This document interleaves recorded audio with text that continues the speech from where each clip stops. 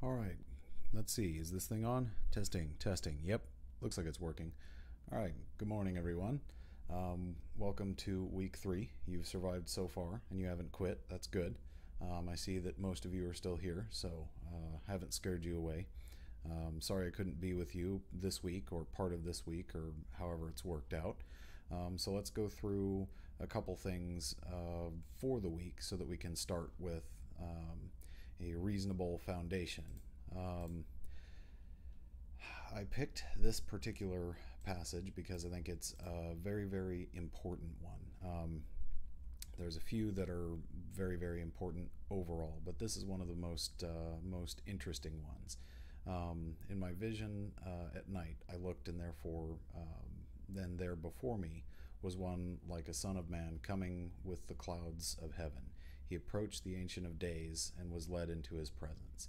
This is a very Old Testament language way of Daniel describing what he sees as Christ approaches the throne on the clouds of heaven. So there are a lot of significance in the Old Testament about these, and these are a lot of the passages that tend to be pretty much kind of just ignored or passed over in a lot of today's world, and that's really kind of unfortunate because this isn't some mystical ancient book in a hokey religion like the Jedi thing. This is actually about Christ approaching what I think is a really, really great name for God, the Ancient of Days, and he's led into his presence because this is a passage where Daniel is laying out some of the future and what he sees, and some of the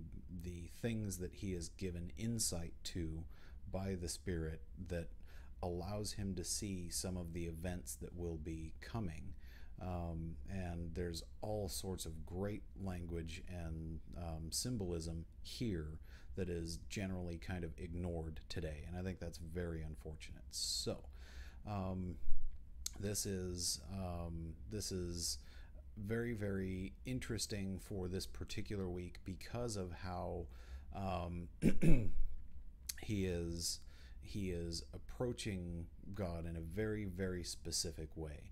In much the same way, we want to be thinking very carefully about how we actually approach the drawing and things that we're doing in order to deconstruct what we see around us and be able to catch all of that, all of the symmetry and the conservation of design in the things around us. So as we start to think deconstructively about the things that are around us, there's a lot that we can learn. So for day 1 of this week, what we're going to focus on is partial extrudes, extrude cuts, the importance of planes, and then I'm going to have you guys try and make maybe a couple different mugs or glasses.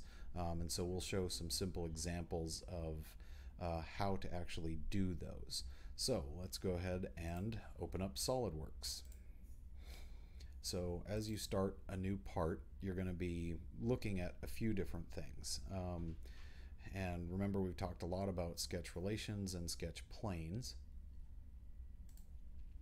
So we're going to start a new sketch. In this case, before we just grab a plane real quick, think about if we're going to be drawing something again, if we're going to be drawing something that we're going to make in a cylindrical shape with an extrude tool, we don't really want to do a front plane. We actually want to do something like a top plane.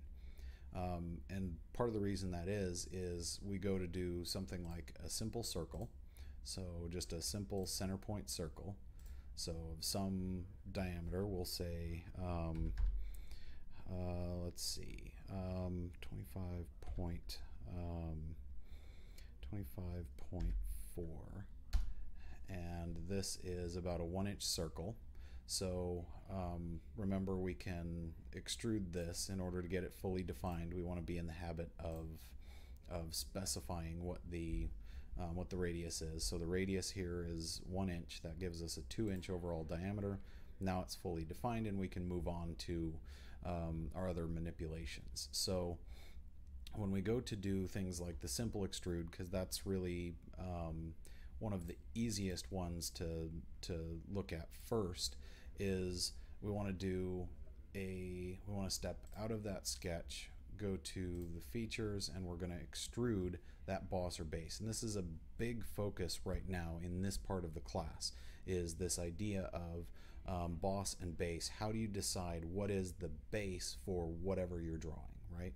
So this gives you the ability to set through a couple different means. We've kind of covered this a little bit. We're covering it again just to give you a reference point. In this case, we want it to be maybe about 5 inches tall. So here we can use our control and that mouse scroll wheel. I'm telling you guys, if you haven't gotten yourself a mouse, you really need to make that happen.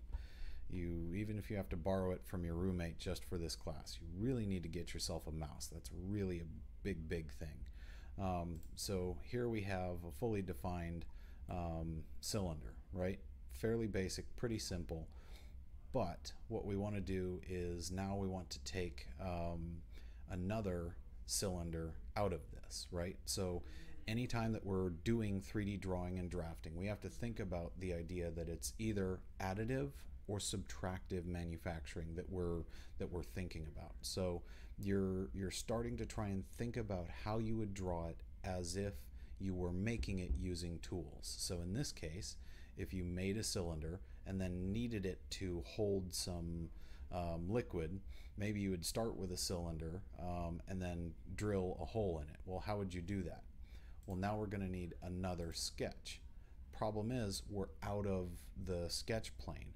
Now there's 2 different ways to do this, and I'm going to show you both, and then I'm going to want you guys to get some practice with both of these techniques, because understanding their uses are really important. We've talked a little bit about the idea of the same sketch being able to be used for multiple extrudes and multiple extrude cuts. There's also the ability to choose different planes. So depending on which plane we want to start with, we could start at the bottom or we could start at the top. For the sake of simplicity right now, I'm going to start at the top and select this plane. And so now I have a sketch that's on this top surface. If I want to change the view, what I can do is go back up here easily so that I am now square relative to the top of the plane that I'm working with. So I can now do another circle, and we're sketching this on the top. And so maybe I want this to be a dimension such that this difference using our smart dimension is about like a restaurant glass, about 3 millimeters ballpark. How do I know that? Because reasons. So here's what we're going to do. So you can see we have our sketch at the top, and this is where you start to understand why it's really important to use some different planes in order to get yourself reference features and make your life easier rather than harder. As you get to the more advanced levels, a lot of this you will probably do from a single sketch, but it makes life a little bit more complicated in some regards and easier in others. So right now we have everything fully defined, and so we can move forward. I want you guys to be in the habit of checking whether or not the lines are black in your sketches, so that each time you are each time you're making a change, you are starting from a fully defined sketch, and you're not going to run into headaches later. There's a lot of reasons for that. So what we're going to do is an extrude cut. We'll learn things like the hole wizard and revolve cut and other things later. For now, we're just going to focus on this extrude cut. You're going to select that cylinder. It already guesses that since that's what we did, we're going to be making a cut. And in this case, we don't want to do blind through all. We actually want to do, in this case, we don't want to do all the way to the bottom. We actually want to do a few millimeters up from that. So if it's 127 millimeters, this is going to be 124 millimeters. So if we do 124 millimeters as an extrude cut, now we see we have a closed base and we have a hollow cylinder. Pretty neat, right? So now what I want you guys to do as a quick little exercise is get a little bit of practice with that, and then we'll come back and show you how to do this same thing, only using just the one sketch on the bottom. So I'm going to undo all these steps, and I'm going to undo the extrude, and I'm going to edit this sketch.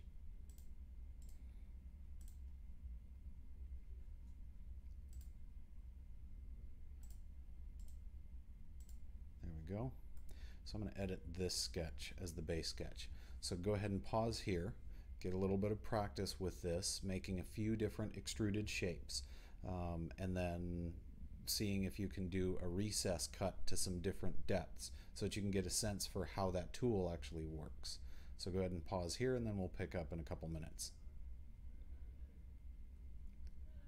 Alright, I'll assume you've already paused, so here's what we're going to work on. Now, instead, we're going to say, I know ahead of time I'm going to be doing two different things, and I'm going to do an extrude cut. So what I'm going to do is I'm going to edit this sketch to include another circle, and I'm going to use our smart dimension to do the same thing and say I want this to be 3 millimeters. So now we have a fully defined sketch with both elements on the same sketch plane. So now, can we still do the exact same thing? Well, what we want to do is we want to say, okay, smart dimension's done. We're going to step out of that sketch. And now, in this case, it has made a hollow tube by just recreating the sketch. Well, that's not what we wanted it to do. Okay, how do we fix that? So we have to go up here and edit this sketch feature since we already had this done. If we didn't have that sketch feature, it wouldn't make the same assumptions. So what we're actually extruding is we're actually extruding both regions of this. So in this case, we don't want it to do an extrude of both of these. We want it to do just, let's see, I'm going to go ahead and delete that extrude and customize it from the beginning. So the selected contours is what you have to adjust. So clear the sketch. What you're doing is you're trying to take this region and this region together. So now you have a solid cylinder. Remember back in the past when I said that this can make your life a lot more difficult because the software is going to make some assumptions about what you're trying to do? This is exactly what I mean. You can still make it happen on a single sketch plane. The difference is it's very easy to edit a single sketch plane rather than going back and figuring out which particular sketch that you changed those parameters on. So if I decide, actually, I want you to change the reset cut to a different diameter, now you're going to have to go back through and figure out which of those planes you did that on. So it's important to be able to understand how to balance both. For now, you probably want to focus on using different planes, like I showed you for the first example, but this is also a valid option. So we still have the same sketch elements. We still have this. Now, what we want to do, if we're using the same base sketch on a single plane, then what we can do is do another extrude cut. So we're still out of the sketch right now. We can do another extrude cut, but this time what I'm going to be doing is I want to focus on an existing sketch. So we're doing option 2. We're going to do an existing sketch. So now you can see that it knows we want to do something, so it's taking a guess at what we're going to do. We did an operation on one side, so it's guessing we're going to do the operation on the other side. Unfortunately, like Microsoft, in this case it guessed wrong, because Windows is always trying to do the wrong thing at the wrong time. So what we're going to do here instead is we're going to redefine the region that we're using. So I'm going to clear those selections, and I'm going to tell it, actually, I just want you to cut the inner region. See how that changed? And what I actually want to do is I actually want to change it to from a surface or a face. And now that allows me to select this top face, and look, I can do an extrude cut. It's projecting the sketch elements onto the same top plane without having to make another plane to keep track of. And that's the power of this particular technique.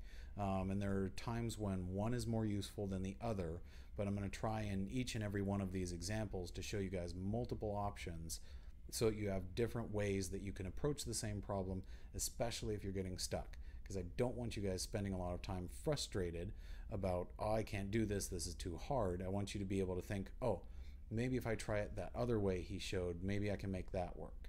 So sometimes one is going to be easier than another. It's very dependent on what kind of geometry and shapes that you're using. But in this case, what we can do is the same deal, 124 millimeters, extrude cut. And now, in this case, nope, it should be 124 millimeters. So this one actually did 124 millimeters. This is supposed to be 127. That's our problem. So 127. Now the extrude cut, we need to edit that to be 124, so that's correct. So now we have the exact same shape as promised, and we did it a completely different sort of way. So now what I want you guys to do is, you guessed it, you try. So we'll go ahead and pause here, and then we'll come back and look at some other shapes.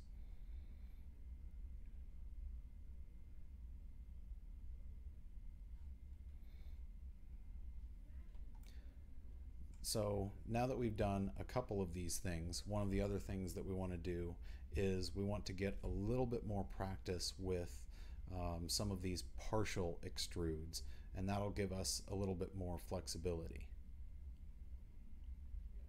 So partial extrude is taking a part of something, and I'm going to start with a completely new shape. So I'm actually going to delete all of these features.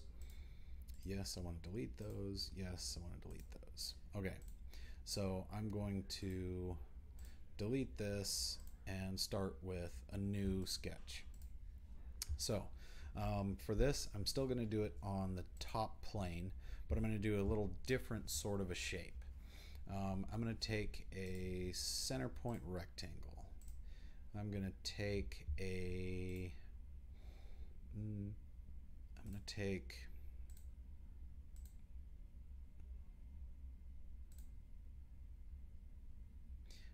tangent arc on either end. There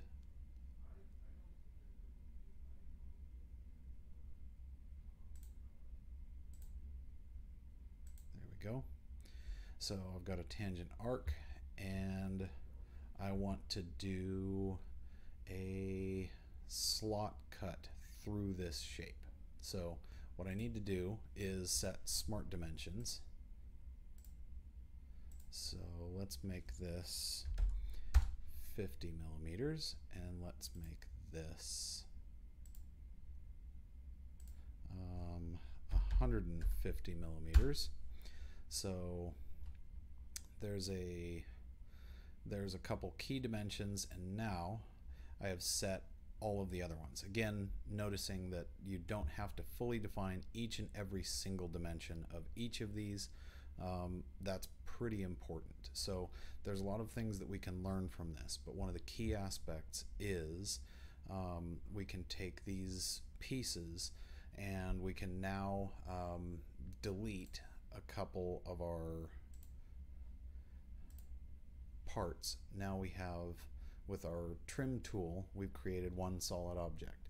So now what I want to do is I want to cut a slot out from that piece like this, and maybe this is some kind of really strange washer or spacer. So what we're going to do is a partial extrude. Again, I'm going to use smart dimensions to set that, and 15 millimeters is reasonable. And so notice that in that case we only have to do the one dimension to make it fully defined. Now what we're going to do is called a partial extrude. So we can extrude just a feature out of the shape or the sketch that we're doing. So this is what you saw the software assuming we were trying to do in the last example. And so now it understands, oh, you want me to extrude what this exterior shape is. So in this case it makes the correct assumption. Sometimes the assumptions are good, sometimes they aren't, but you always want to make sure that you've got the correct sketch contours selected. And now for this we can say maybe 100 millimeters extrusion, and there we are. So this is an example of a simple extruded contour from a two-dimensional sketch. So now what we want to do is, you guessed it, now I want you to practice some of these. And so make sure to walk around and answer questions, and probably this will take the rest of the time remaining for day one. And then we'll pick up day two a little bit later, and I may be wearing a different shirt, maybe not. It'll be a surprise. Hello everyone and welcome. Day two of this week, so this should be Wednesday unless the future is wildly different than what I had originally imagined. So we're going to go over several things today, one of which is same shirt, by the way, really important to note. So I may be able to get all of these 3 days done all in the same day, which would be amazing. So day two, here's what we're going to focus on primarily. We're going to look at patterns and repeated shapes, and then we're going to learn how to make simple examples of erector set pieces. So taking some of the things that we've already done and learning how to do them in a repeated fashion so that we can make parts with a lot of repeated patterns. It's very, very helpful as far as making a lot of different types of parts in SolidWorks. And then you guys are actually going to be making a rotary phone dial, which is attached to, it's a picture that's attached to LoudCloud, so you guys will have to look that up. So let's go ahead and open up your new best friend, and let's spend a little time working on this. So we've talked a lot this week already about the importance of planes and managing sketches on those different planes. So as we go ahead and start one of our new parts, what we're going to be making as an example is a plate. So we're going to talk a little bit about patterns. So for this, let's think of what would be a good example. If you were to lay out a pattern from like a grill grate, or if you had an expanded metal pattern. Sometimes you'll see them in fire pits and different types of open flame roasting pits. If any of you are from New Mexico, which at least one or two of my students are, you would know them as green chili roasters. So those are things that use expanded metal, and they have a fairly regular kind of pattern. Diamond patterned aluminum and stainless steel and things like that. They all have the same kind of repeated pattern. So let's start with something on a top plane, since we're thinking about something that's a flat sheet, and that's going to have some sort of hole pattern or some raised feature pattern. So let's take a look at how we might actually do that. So let's start with something that might become something like expanded metal pattern maybe. So here we have a center point rectangle So what we're going to do is we're going to say this is about 3 feet by 4 feet. 3 feet, and we'll do 3 by 5 feet. Okay, so we have our rectangle. We have it's fully defined. Now what we're going to do is we're going to start doing some additional sketching. So what are we going to start with? We're going to develop a pattern, and then, or we're going to develop a shape rather that's going to be part of a pattern. So in this case, let's do something unusual, and let's do a 7-sided hexagon. And what we're going to do is somewhere along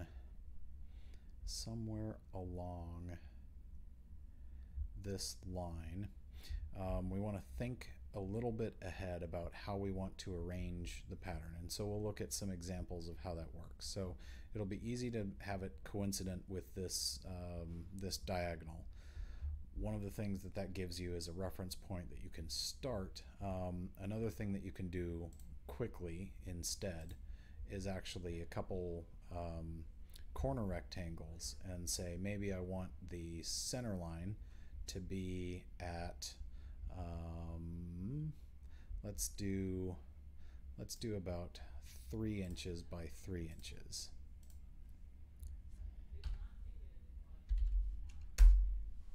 Three inches by 3 inches. I got it pretty close. So eventually you get to a point with the scale where you kind of get a sense of what size that's going to be. And so this needs to be somewhere around 3 inches by 3 inches as well.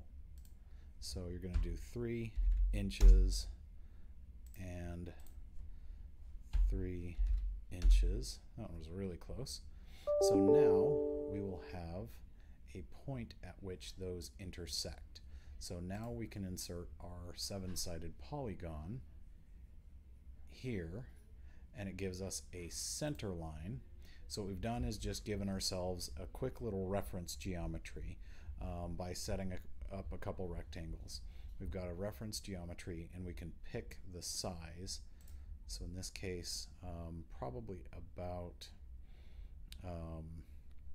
the circle diameter is going to be a little harder to use as an effective measure, but we're going to make it a nice round number and say 75. Okay, so 75 millimeter circle diameter. So that's going to be fairly straightforward for our 7-sided polygon. Now, how do we actually get this to repeat?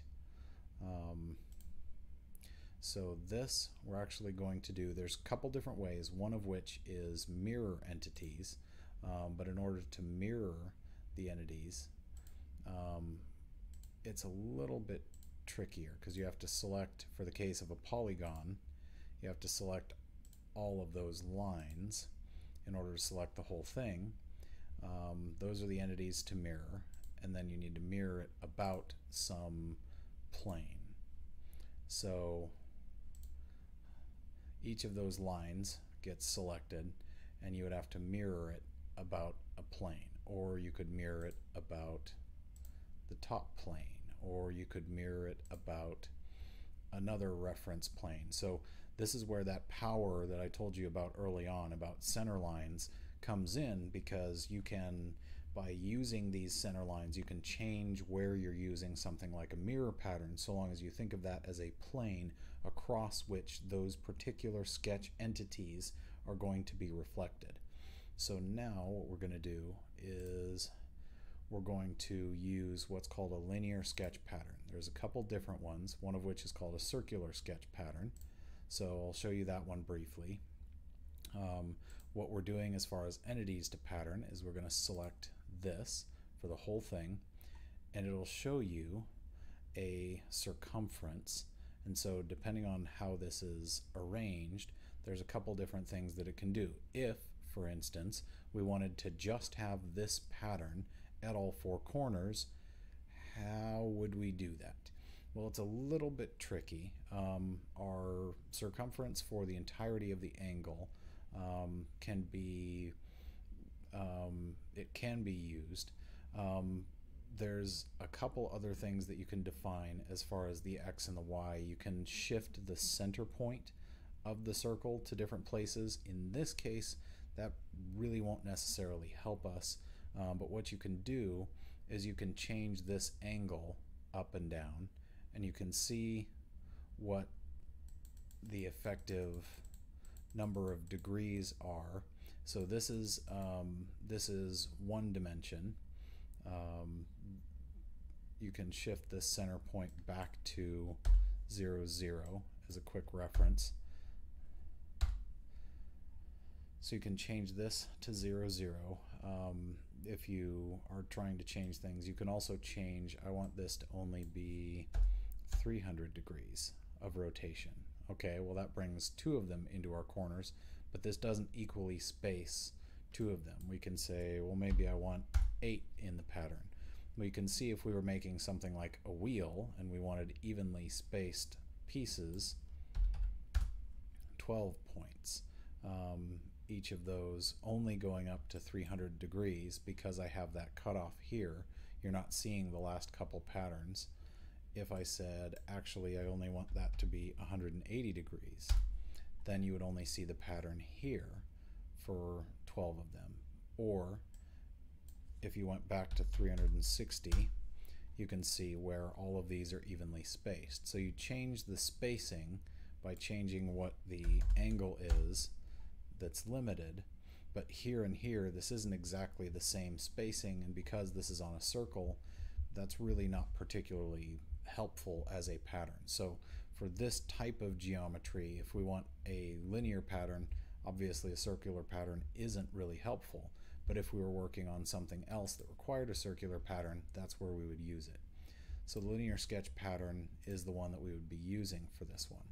So the entities that we would be using for the pattern would be this one. So we're going to select the, not the actual circle, we're going to select all of the lines, and then what we're going to do is we're going to be determining the number of copies and what the spacing is. So if we change this to 15 millimeters, you can see this is only in the x-axis. You can change the direction of the x-axis using that direction change arrow, just like with a lot of the other features, and you can specify what the spacing is. So instead, maybe you actually want about 3 inches on center. So maybe you actually want 3 inches on center. These are a little bit bigger, so maybe you actually want 5 inches on center. And that'll give you a little space in between them. So now the question is, how many copies do you want vertically or along the horizontal axis now? So maybe we zoom out and we say, well, I want to do 10 copies.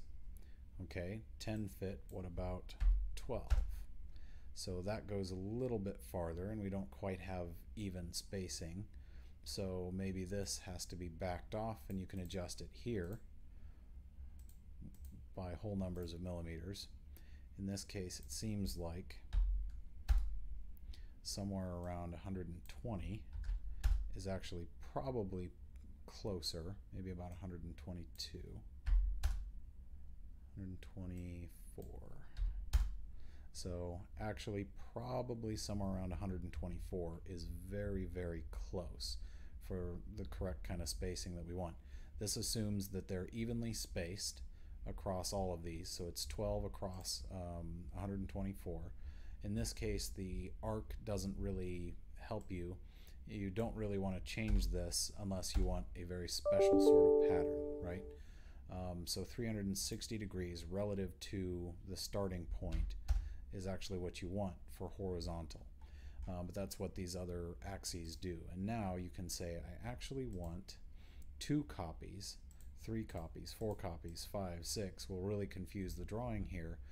but the point is we can go up to 10 copies, and here we're going to say again you want to do 124 millimeters, except that's going the wrong way.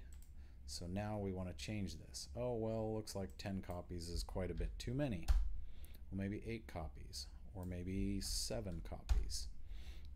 But maybe the spacing needs to be a little bit more in this y direction. So along the y-axis, we actually maybe need 125 millimeter spacing, or 128 millimeter spacing. And so maybe that gets us actually pretty close to where we want to be. You can set some of these other key dimensions, but once you've established the key dimension for the first object here that you're using as the pattern, now you can select, since all of these are now defined based on the pattern, you can say, based on these, what I want to do is I now want to make an extrude cut of just this plate itself, and so we'll make like we're doing some sort of a hole punched plate, right? So we're going to exit the sketch, then we're going to do a simple extrude, and so it automatically picks the part that we're interested in. You could also do each of these individually. It's a little harder to do as an entire array, but if you pick this and you have a, let's say, a 1/4 inch, 0.25 inch, so 6.35 millimeter, this is what a perforated plate would look like. So now we can view this without the sketch by clicking off of it, and you can see that we have now just made the world's least complicated cheese grater. Congratulations. Now, just as it is in most classes, it's your turn to continue from here and see what kinds of interesting repetitive patterns you can make using this linear pattern tool, specifically in the sketch. There is also a linear pattern for features. We're not really going to focus on that at the moment, but there are a lot of different aspects of patterns that we will be able to get into a little bit later. So there's a lot to look forward to. But for now, see what kind of interesting geometries of cheese graters you guys can make. So go ahead and pause here and then troubleshoot. Did you pause? I sure hope so, because it'll be really awkward if you're at the back of the room right now and then it's not paused. So we're going to continue on with some of the next skills. One of the next things that you guys are working on today specifically is how to make this DIY erector set. So this is another quick skill set that we can work on. So I'm going to go ahead and delete this, and we're going to delete the base sketch just because I'm too lazy to make a new part. So again, we're going to start with a top plane on this one, and what we're going to do is we're going to make a slot for the first one. Let's see.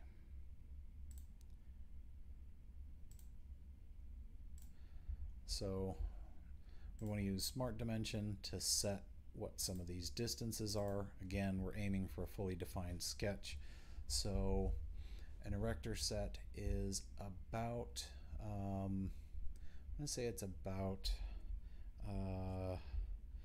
19 millimeters. And I'm going to say this is about, let's say 120.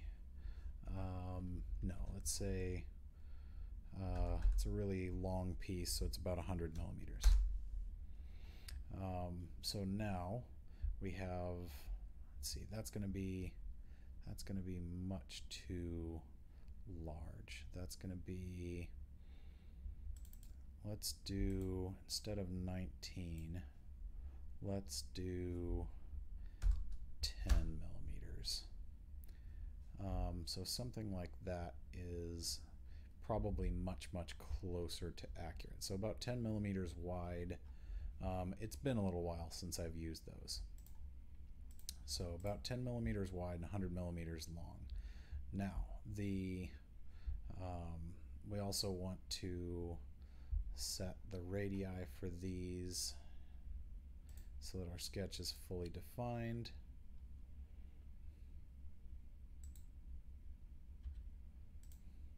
All right, so for this, because we started with a slot, this is what they will count as being fully defined. Once we tell it, yeah, because this is going to be a driving dimension. So even in this circumstance, all of those are aligned. So yeah, this is what they're going to count. Even though this line isn't black, for a slot, this is defined in the way that it needs to be. So what we're going to do is use the same tool that we're already familiar with, this linear sketch pattern. We're going to make ourselves holes. So we have a couple convenient places here. So we're going to say these are going to be about a radius of about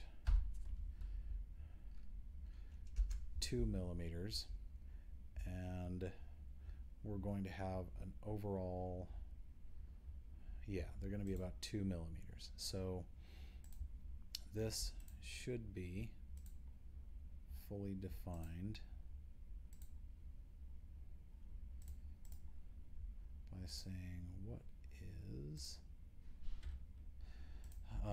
by picking this, so we've already set the dimension. So because of the way the smart dimension is set up inside of slots, you're not going to be able to define that as easily. There we go.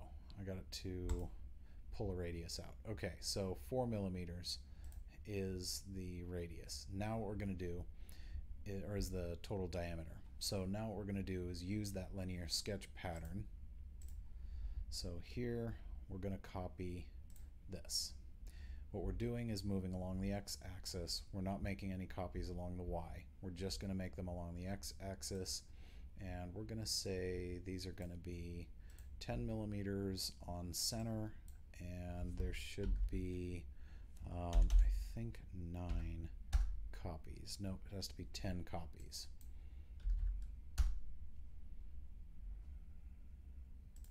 So total number is going to have to be 11 circles. So what we're doing there is we're having 10 copies to go the entire 100 millimeter length.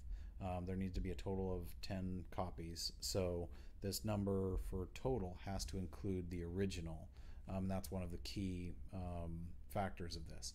So you have to include the original, but this is an example of how you would set up a regular pattern for an erector set. So this is the same sort of idea.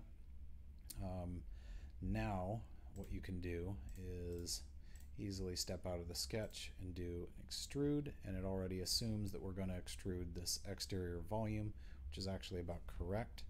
And we're going to do 1 millimeter. So relative to the proportions, that is probably about right. So now we have our flat piece, and this should look familiar to anyone who's ever played with an erector set. And you can change the materials here by right-clicking and edit materials. This is kind of a bonus thing that you guys are learning a little bit early. For this, let's say let's do a chrome stainless. So depending on where the light is, for this view, yours will probably not look like this. You won't see, based on where the light sources are, you won't see the same level of reflections. It'll just show up as probably a gray or a flat color. That's okay. We're going to talk about photo view and rendering and things later. So we'll learn all sorts of things about that. these features are heavily dependent on which kind of graphics card you have and whether or not it's in their approved list. So this is an example of what a chrome-plated piece would look like, and that should look very, very familiar.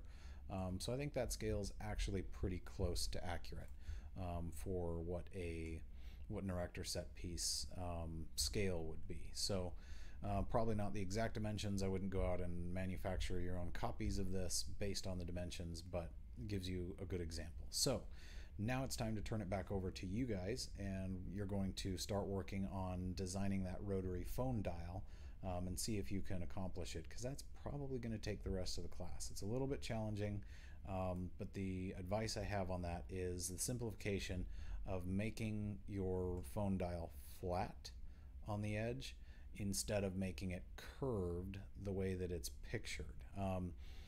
If you want to try and make it curved, you're welcome to do so, but that's going to be a combination of techniques that gets to be a little bit more challenging, and then we'll go over when I'm back what the process would look like if you were actually going to do that. So go ahead and give that a try, and go ahead and pause it here, because likely this will pick up in day 3 for those contents.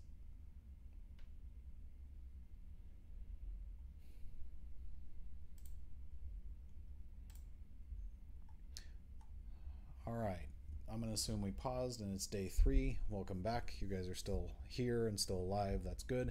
I see most of you, and nobody's really ditching significantly yet. Well, that's good. That's probably also going to be good for your grade. So what are we going to be focusing on today? This is going to be a fairly straightforward day.